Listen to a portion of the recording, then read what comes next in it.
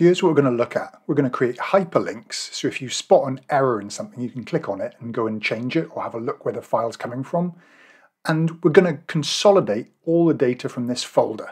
Okay, if I drag April into this folder, we're going to upload April. Here it goes. There's April's data. And I can right click here, refresh. And this will pull in all the files. It'll scan down here. And there's April tagged on. And if I want to go and fix up this March figure, I can click on the file and it'll go to that file and open it up. There's the word plum. I can edit it. Okay, close this down, right click refresh. And within seconds, it's all consolidated and there's plum. Okay, and these links work. Click on them. I can open up February. Right, so how do you do this?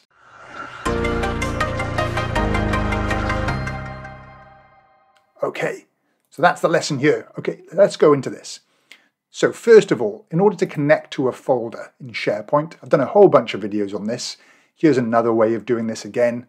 And I'll also talk about in the next video, so stay tuned for the next one, I'll talk about using list accumulate to actually allow somebody to parameterize and just type in a path, because this way is a bit of a pain.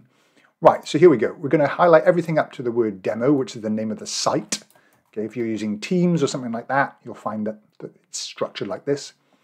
And then we're going to go get data from file from SharePoint folder. And we can do the same thing in Power BI. I'll show you this at the end, okay? And we click on this. And there's a few little tricks here. Okay, first of all, that's got to be the path. And then you'll have to sign in with an organizational account. If you've done it once, it just takes you straight through, like it will for me here. But remember, click organizational account and sign in. I'm not going to go for combine, it's a pointless button. I'm going to go straight for transform data. Okay. You basically get the list, the full list of everything in your SharePoint site, which is never what you want. You never want to combine all that. So that button's pretty pointless, really. Right. This one's one I prepared earlier. I'll come back to that in the next video. So here we go. We start with this. And whenever you see SharePoint.files, my recommendation, change it to SharePoint.contents. And then I'm going to go to shared documents, click into that. Then I'm going to go into this one, SharePoint navigation and hyperlink. And I'm going to go into subfolder where the files live. You can see just sort of navigating down. And one of the things I don't like, there's my files. If I refresh my preview, I should see the April file in there as well, because I've only just added that. There's my April one. Right, one of the things sort of I don't like about this is over here on the right is this navigation step is all combined together. So I go to my advanced editor and I add a little breakout step, okay? So split or breakout, or whatever you want to call it. I'll call it split equals source, comma, and then this one is split. Now this is a little hack. You know, it's not, that step isn't actually doing anything, but when I click done, it actually forces the steps down the side to be split out into the various steps. So here you can see it's going to that folder. Here it's going to the subfolder. So it can make it nicer to navigate and make it easier for somebody to change in the future. And at that point, always stop here, okay? And call this something like SharePoint folder. I recommend you stop at that point before you do anything else.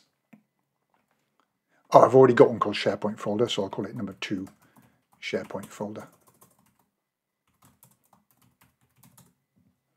Okay, because in this one that I'll talk about next week, where I've actually broken it down into paths, I've got a separate one called there, so I can't have 2 queries with the same name.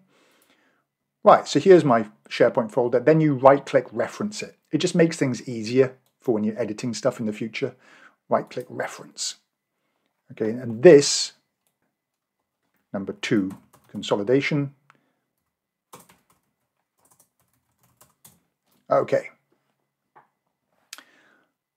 Right, so here we go. We've got this. This is what we need. We also need this, and the key for this hyperlink part is also grabbing this. I'm going to right click, remove other columns. So there's the columns I need, and I'm actually going to add a column that combines these two. So here we go, add a column, highlight those two, add column, merged columns, and then I'm going to call it hyperlink ref.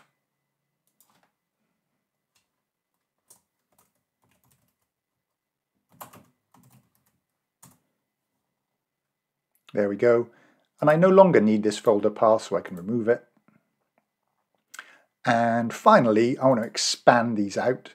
Now, depending on what you're trying to do here, you could do it this way. Add column, custom column, especially if you've got multiple things you want to combine potentially, and you use Excel workbook. Okay, open the bracket, double click on content, close the bracket, and press OK. And now from within here, you don't need this content column anymore, so you can remove that. And you can just expand out this. And all I need really is maybe the name and the data.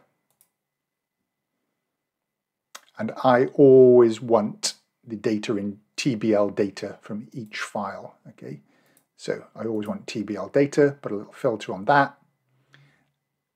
And then I can expand this out. Product and units. All good. Okay, awesome. Change that to a decimal number or whole number or whatever you need it to be. Do you really need this? Probably not. Right click, remove. All right, we're ready. So now we can just go home, close and load to, and I can load it to a new worksheet, say. So table in a new worksheet, click OK. And there's my data. So what about the hyperlink? All right, well, if I insert a column, so I could go Control spacebar, Control Shift plus. Okay, there's a new column to the left called link. And you can use the hyperlink function. So equals hyperlink. The link location is over here, comma, the friendly name could be anything. You could even use the name field. Maybe I'll do that actually. So I'll go, rather than using the word link in double quotes, I'll just click on this cell here. And then I don't really need to show either of these columns. So I could hide them, or I prefer to go under the data tab and just group them. Okay, and collapse. And there's my clickable link, and it'll open up.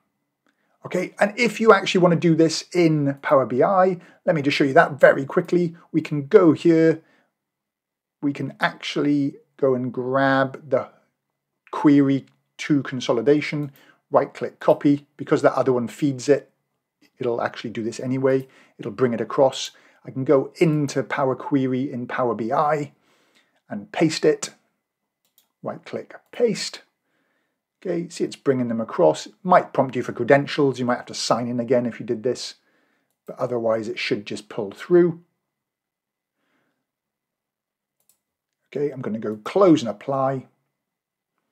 It's going to bring the data in. I'm going to add a table visual and then show the hyperlink icon, which is pretty cool. So here's the data being pulled in. I don't really need to load that. I could say disable load for the actual folder. Okay, it's just this one, the consolidation. Here's the name, here's the product, here's the hyperlink ref, and there's the units. Okay, but I don't want that long description, so I'm going to click on the hyperlink ref, go up to data category uncategorized, and change it to web URL. And then I'm going to go to my formatting, the search box for here, because I can never remember where it is, type in URL, and it's one of these two. Happen to, having tried, remember it's this one, and there's a nice little hyperlink ref. If I click on that, it'll open up the SharePoint file again. So there you go. Hope you find that useful. Stay tuned for the next video next week, because I'll be showing you how to use list.accumulate to allow somebody to actually just pick a path for their SharePoint folder. Just type it in, and then you can jump straight to it. All right, catch you in the next video.